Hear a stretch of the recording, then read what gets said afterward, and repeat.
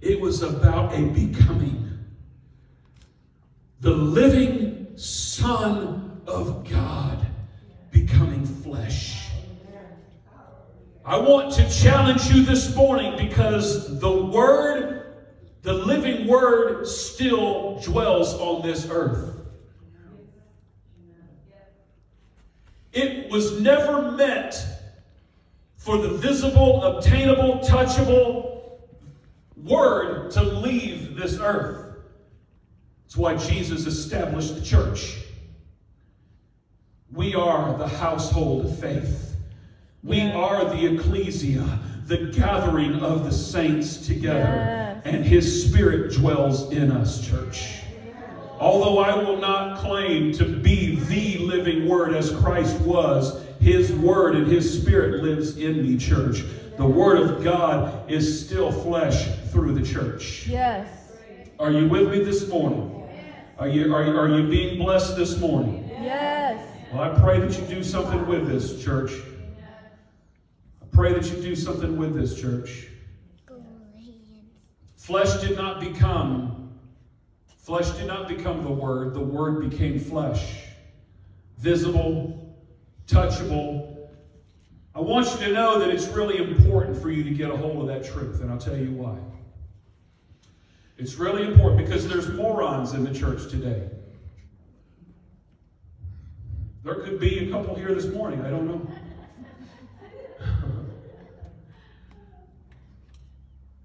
I had a conversation with a lady a few weeks ago, and I may have just alluded to it just a little bit. But as I was preparing this sermon, I remembered the conversation that I had with her. Church, sometimes as a believer, you have to graciously, gently correct folks. Amen? Because they will misalign the Word of God. They will misinterpret the Word of God, and they will influence others to do the same. She began to tell me that she was like this. She was a financial, organizer and planner. Financial organizer and planner. And she said, I'm also a believer. I heard you were a pastor. And I said, yes, I am. And she said, well, I would like to come to your church sometime because I come in and teach everyone how it is that God wants us to be wealthy.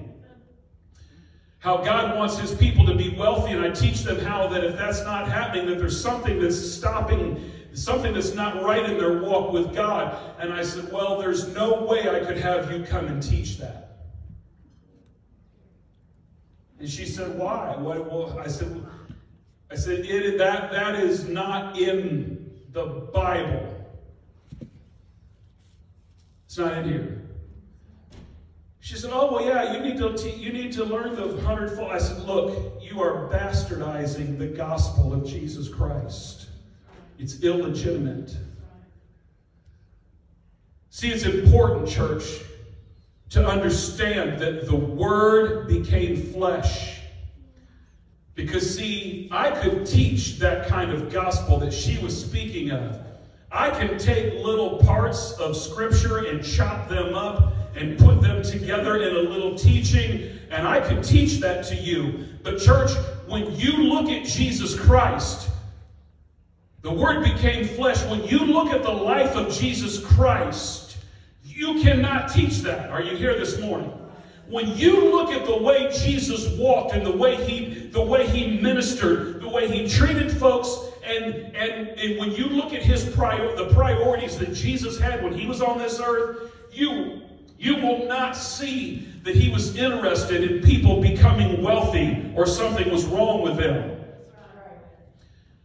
Church, it is important for you to get a hold of the fact, the truth, that the Word became flesh, because anything that is said that does not look like Jesus, you need to throw out. Are you here this morning? If it does not look like Jesus. See, you don't have to have all that Scripture memorized. It's good to memorize and study Scripture. But there is a general rule that you can follow. If what you're doing or what somebody else is doing or what they're teaching you does not look like the life of Christ, it begs to be questioned. It needs to be questioned. When people say we ought to take all these people and all these liberals and all these homosexuals and just gather them up and shoot them. Somebody told me that 2 weeks ago. I said, well, I can't join in with you on that one. I can't join with you on that one. It doesn't look like Jesus at all. Amen? To stand out with picket signs and protest people that don't believe the way I do, I can't do that. Why? Because that doesn't look like Jesus at all. Amen. That doesn't look like Jesus at all. There's certain things that I don't have to quote you a verse, because I can look at the living Word and I can look at Jesus and the way He lived, what He did, what He said, how He taught, how He treated folks. I can look at the living Word in flesh and know right away, it doesn't look like Jesus at all. Are you here with me this morning? Anytime someone makes a claim to you, church, in God's name that doesn't sound right and questions you and brings you, you need to look at Jesus. You need to question, does this look like Jesus? If it doesn't look like Jesus, church, you need to throw it out. Are you with me this morning? Church, Christ, we are celebrating Christ this morning. I don't have a problem with people celebrating the birth of Christ. I don't have a problem with that. But I don't think we ought to stop there. Christ didn't just exist before Christmas, church. Christ didn't just exist before Christmas. He existed before creation. He existed before creation. Are you with me this morning? Yes, thank you, Lord. You see, if you go on from John chapter 1, verse 1, and go on to verse 2, it says that He was in the beginning with God. He was in the beginning with God. Now I know that some folks believe that Jesus is one. There is just one God, and I understand that. I choose to believe that God is three persons, Father, Son, and Holy Spirit. I don't know who he's talking about here. He was in the beginning with God. He wasn't with himself, amen? He was with God. Are you with me this morning? Verse 3 says that all things were made through Him, and without Him, nothing was made that was made. God didn't make anything. I love that. God didn't make anything without Jesus. God didn't make anything without His Son. They did it all together. And the Word of God says that the Holy Spirit actually hovered over the waters. The Holy Spirit hovered and just kind of hovered over creation, church. Church, Philippians chapter 2. I know I haven't really been preaching good yet. I'm going to try to get there. Amen? Philippians chapter 2, verses 6 through 11. It says, who though He was in the form of God, did not count equality with God a thing to be grasped, but emptied Himself, and taking the form of a servant, being born in the likeness of men, and being found in human form, He humbled Himself by being obedient to the point of death, even death on a cross. Therefore, God has highly exalted Him and bestowed on Him the name that is above every name, so that at that name of Jesus every knee should bow, in heaven and on earth and under the earth, and every tongue confess that Jesus Christ is Lord, to the glory of God the Father. Hallelujah to the Lord. Praise you, Father. Praise you, Father. Church, can we give Him praise? Thank you, Lord. Thank you, Father.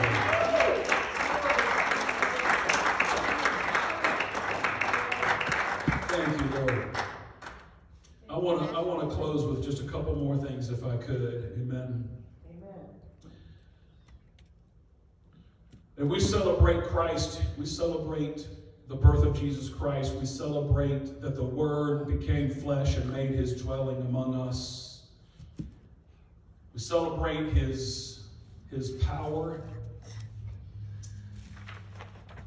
the strength of God and the love of God.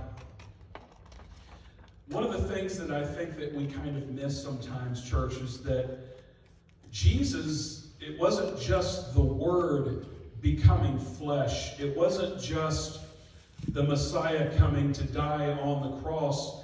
Yes, it is all of those things. But I think sometimes we fail to see, even from scriptures like John 3:16 that everyone has memorized, that Jesus was given. Jesus, the Son of God, was given away, was given to us, that he was truly a gift and still is. And still is. For God so loved the world that he gave. I've read that 100 times and just kind of read it kind of along the lines of that God sent his Son, but it really means that God loved the world so much that he gave his Son away to us.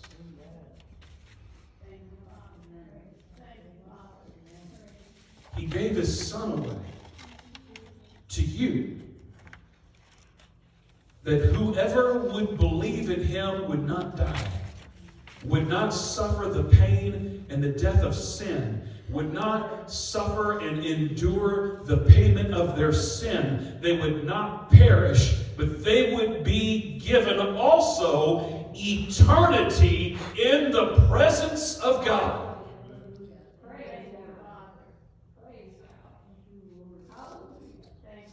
Gives a whole new meaning to Christmas, celebrating Christ. Church, we have a reason to celebrate Christ. Hallelujah.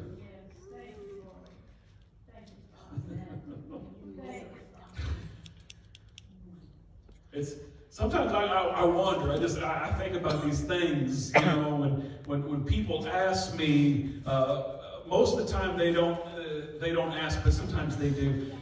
Sometimes they will assume. I don't like to leave anything unsaid or leave people guessing whether I'm a believer or not. Amen. I like to just put it out there where they don't really have to ask, but it's good if they do ask. Amen. But I don't know how some folks, are you a Christian? I've seen people, I've heard them answer that way before. Yeah. Yeah. Yeah. Yeah. It's almost like, you guess you are?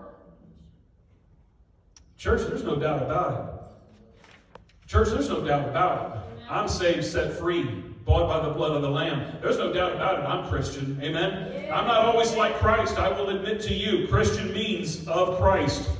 I will tell you, I'm not always like Jesus Christ, all the time consistent, perfectly doing what Jesus said, living how he lived, and mimicking him, amen, as the way we're taught in Scripture. But church, there's no doubt in my mind, I'm saved, set free, bought by the blood of the Lamb, redeemed, delivered, saved.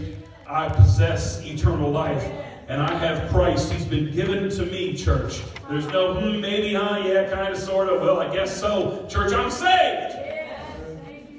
I am saved. Are you saved this morning? Are you Christian this morning?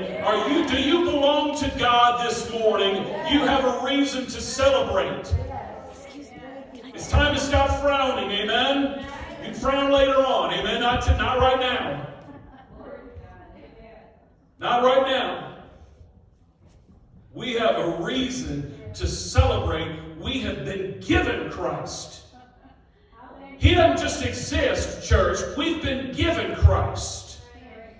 God gave his only begotten Son, that whosoever should believe in him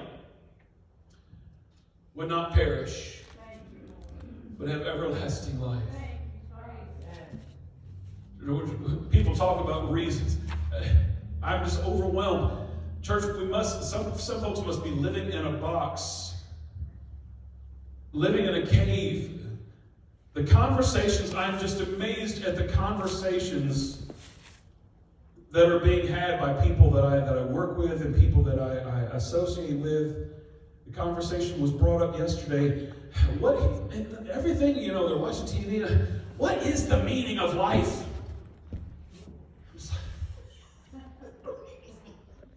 Crazy. What is the meaning of life? I almost cussed. I was so happy. I was just like, I'm gonna go wash my hands. Pastor, come on. I was just like, whoa. What is the meaning of life? We discussed the meaning of life and why we worship Him in church, and the world doesn't seem to get it. Amen? The world just doesn't seem to get it. Church, I feel sorry for them. Are you with me this morning? I feel sorry for those that don't have Christ. Yes. I regret that they don't know Him. I want them to know Him. Why we worship Him, they don't seem to get it. What I don't get, church, is how can we not serve Him? How can we not serve Him? How can we not worship Him? How can I not do it? How could I not live for Him? How could I not seek Him? How could I not pray and talk to Him? How could I not? It's ridiculous when you realize what God has done and who Christ is and what God has laid out for us. It's ridiculous, the thought of not serving Him. It is ridiculous, the thought of not loving Him and worshiping Him. Are you with me this morning? I'm almost done. Hang on just a minute or two. Some of you know I'm lying.